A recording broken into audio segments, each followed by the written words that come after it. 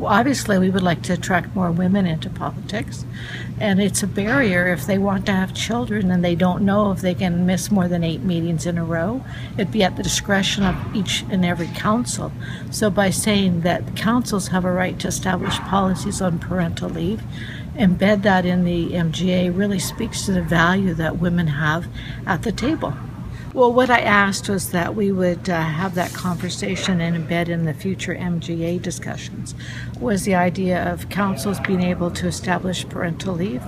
Right now, you can, if you miss more than 8 consecutive meetings, it's up to your individual council to make a decision whether you can be away longer for whatever reason. And so by putting it in as parental leave, hopefully we're going to give the opportunities for people that are having young families to be able to run for office and be assured that their council has established a policy that would protect them for future leaves as necessary.